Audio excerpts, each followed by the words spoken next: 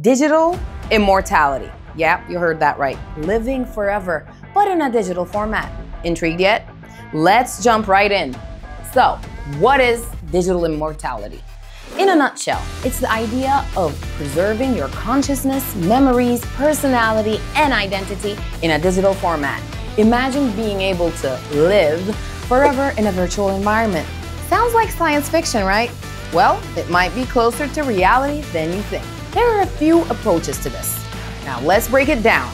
First up, we have mind uploading. This involves scanning and mapping the brain's neural structure to create a digital copy of your mind.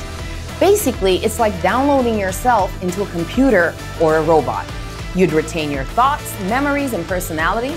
Next, we have virtual reality avatars. These are avatars in virtual environments that can interact with others just like you would, based on your data, preferences, and historical behaviors.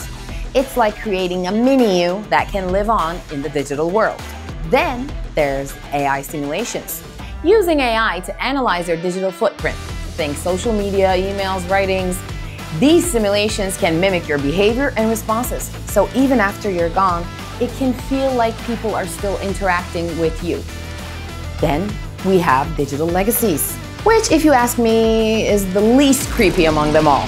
This is all about maintaining extensive digital records like photos, videos, and writings organized in a way that allows future generations to experience aspects of your life and personality. It's like leaving behind a digital time capsule. Now, let's talk about what's the tech behind it. What's actually making all this possible? Neuroprosthetics and brain-computer interfaces, BCIs. These bad boys are crucial for understanding and interfacing with the brain. Neuroprosthetics are devices that can replace or enhance the function of a damaged nervous system, while BCIs allow direct communication between the brain and external devices, paving the way for mind uploading. We're talking serious sci-fi stuff here. Machine learning and AI. Advanced AI algorithms are getting really good at simulating human conversation and behavior, perfect for creating those convincing digital personas. Virtual and augmented reality, VR and AR provide immersive environments where digital avatars can interact with real people in real time. It's like the ultimate crossover episode. And now, ethical and philosophical considerations. But it's not all fun and games. There are some deep ethical and philosophical questions that we all need to consider.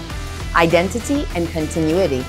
Does a digital copy truly represent the original person, or is it just a sophisticated simulation? Heavy stuff to think about, right? Privacy and consent. And what about privacy and consent, especially after someone's death? Who decides if a digital copy should exist, especially if there's no will explicitly leaving one? Impact on society. The potential impact on society is profound. How will interacting with digital versions of deceased individuals change our understanding of life, death, and legacy? In conclusion, digital immortality is still largely theoretical, but with advancements in neuroscience, AI, digital technology, who knows what the future holds? One thing is for sure, it's an exciting time to be alive. If you enjoyed this video and want to stay updated with the latest in AI and digital tech, make sure to like, subscribe, and share. And hey, drop a comment below. We would love to hear. Would you like to live forever digitally? Until next time, stay curious.